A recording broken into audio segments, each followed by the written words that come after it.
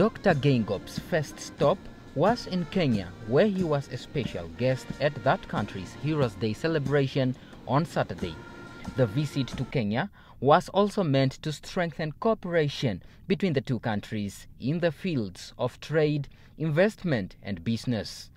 After concluding his Kenyan visit, the head of state proceeded to Switzerland, where he took part in the United Nations Conference on Trade and Development, UNCTAD's World Investment Forum in Geneva.